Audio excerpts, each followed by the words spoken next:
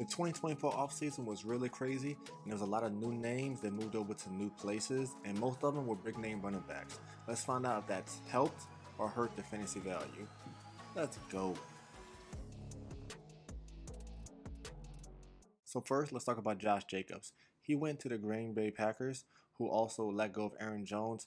When they signed, everyone thought it was going to be a two-man tandem of Aaron Jones and Josh Jacobs. Still a two-man tandem, but Aaron Jones was let go and A.J. Dillon was kept. For whatever reason, I'm not really sure. Did Josh Jacobs' value go up or down? I'm going to say it went down. Me being a Raiders fan, that hurts to say, but the Raiders love Josh Jacobs and they use him in a workhorse role. He got the goal line work. He was a third down back. He was the every down back for us. Is he going to be the same in Green Bay? We just don't know. He's 1 year older. He's also coming off an injury-riddled season. Is he going to be the red zone back?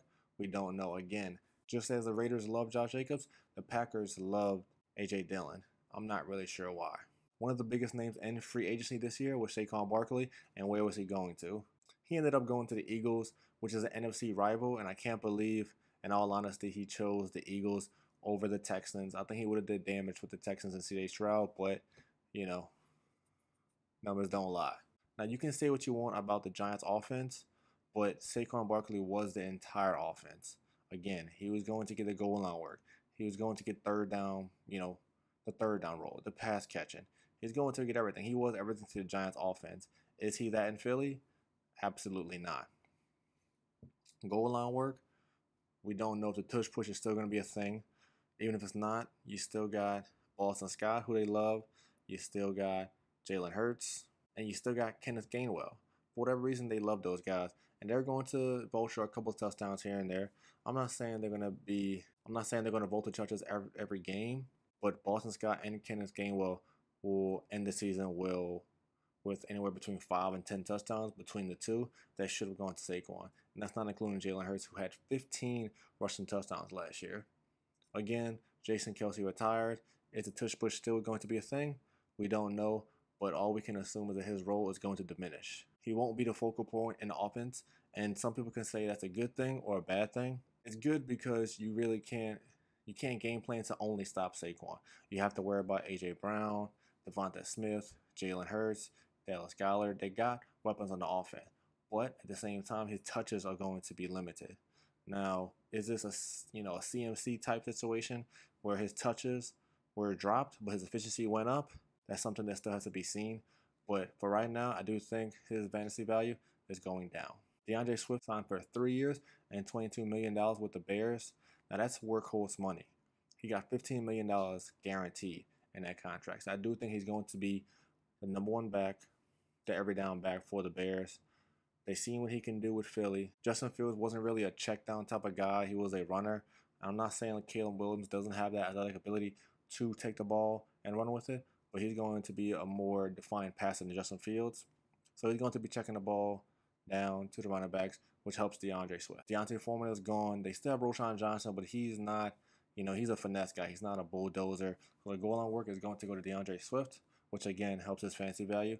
So I actually think, even though the Bears are going to be in a worse offense than Philadelphia last year, I think his fantasy value as a running back goes up. Tony Pollard, we knew he was leaving Dallas. We didn't know where he was going to go. In my eyes, he went to one of the worst spots he could have went to, which was the Tennessee Titans.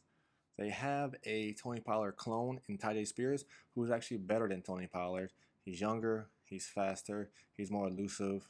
So it's not going to be a thunder and lightning, Zeke, Tony Pollard type where, Tony Pollard's going to have the efficiency, Zeke is going to do the dirty work. You have a player in Tyjae Spears who's better than Tony Pollard. So why would they give the goal line work? Why would they give the workhorse role to Tony Pollard? He's not the future. Tyjae Spears is. He's going to be in a timeshare with a better back. Again, it's not like he's in a timeshare with Zeke where you knew Tony Pollard was the man. Zeke was going to get you, 3 to 4 yards. Tony Pollard is going to get him in open and let him work. It's not the same in Tennessee. Again, I'm not saying his value was that high last year. We had high hopes, but he did let us down. But his fantasy value dropped immensely. I can't see taking Tony Pollard anything higher than 4th or 5th round at best. Now let's talk about someone's value who increased immensely. Derrick Henry. He went to the Baltimore Ravens. So again, just like Saquon Barkley, In Tennessee, he was the offense. You were able to game plan and only focus on Derrick Henry, which he was still able to produce. The Ravens, that's not going to be the case. You're not going to only be able to focus on Derrick Henry. You have to worry about Lamar Jackson.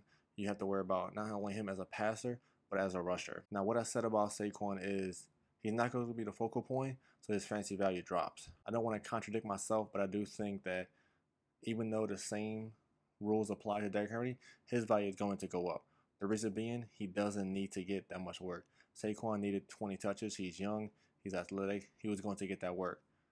Derrick Henry is no longer in his prime, so those 5 to 7 touches that he might not get a game extra is going to help his value and help him for the playoffs. So he won't falter later on in the season. Again, he's going to be the goal line work. They have been the #1 rushing offense over the last 5 years. The Ravens have been one of, if not the best rushing offenses in the NFL, and they just added one of the best rushers in free agency.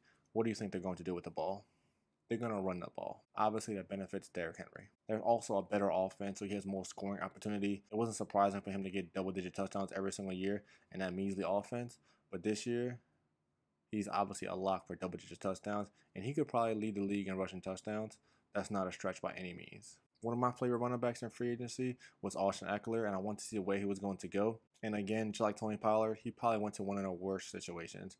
He went to the Washington Commanders, who obviously they already have Brian Robinson. They love him. They're going to be drafting a rookie quarterback. They have Terry McLaurin. I'm not saying the offense is garbage by any means. Still have a lot of work to do, and it's much worse than the Chargers offense, where he was the guy. Even though he wasn't the workhorse back, he was still getting plenty of touches a game. He averaged almost 20 touches a game. He's not going to get that in Washington. He's definitely not going to be as efficient in Washington either. You knew what you was getting with Justin Herbert. He was getting check downs to Austin Ekeler. We don't know what we're going to get with the rookie quarterback. Austin Ekeler was a top 3 running back drafted last year in the first round.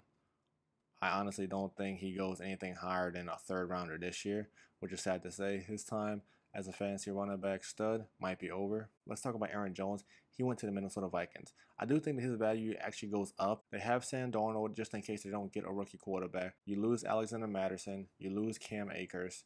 So you really have no one in that running back room that's gonna garner a lot of volume. Aaron Jones is a trustworthy back, and it's someone that they can lean on as a rookie quarterback, which they will be drafting. If not Sam Darnold, he won't be playing the entire year. The game plan in Minnesota is stop Justin Jefferson, not to stop Aaron Jones, which benefits him tremendously. You still have Ty Chandler on the team, so you can say, well, it's going to be a 1-2 punch with Tyson Chandler and Aaron Jones, but guess what?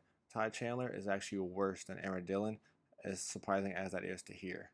So Aaron Jones is going to feast in the Minnesota Vikings, and where you're going to be able to draft him at is going to be at a value, which helps his value. Again, I think his value goes up. One of the surprise running backs of the 2023 season was Zack Moss. He helped Indianapolis stay afloat in the playoff race while Jonathan Taylor was nursing his injury, and he did pretty good. Obviously, I agree.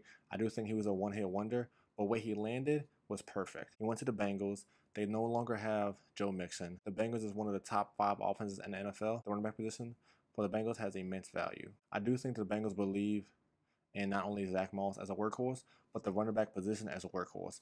Again, you've had Joe Mixon over the last 4 or 5 years. He's definitely produced, but he's by no means a top 5 running back by any means. Now, I'm not saying Zack Moss is either, but again, in that explosive offense, the running back position is very important.